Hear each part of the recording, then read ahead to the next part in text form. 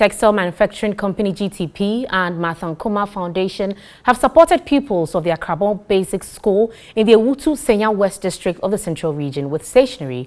The gesture forms part of GTP's corporate social responsibility.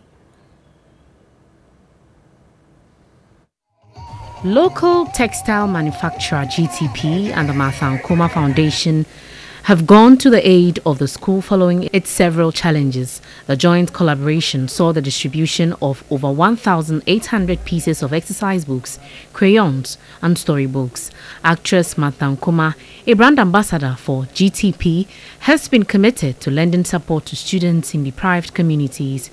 She urged parents to patronize the education of their wards in the midst of scarce resources. The fact that we are helping doesn't mean parents should also divert their responsibilities into other things, And by GTP, you can see we are not just selling fabrics to you people, but we are supporting the communities, the deprived communities. So buy GTP, buy Adepa Dumas, buy New Star, buy Shoma, buy Adepa, buy Isafwa, buy the GTP fabric so that we can put smiles on the faces of these children living in deprived communities and they can have a better education.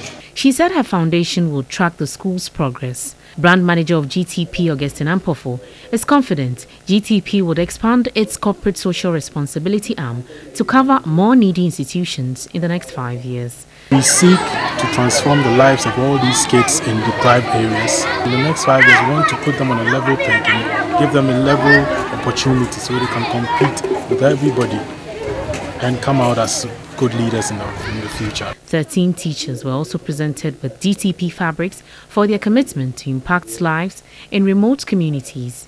The Akrabong Basic School has an enrollment of about 200 students.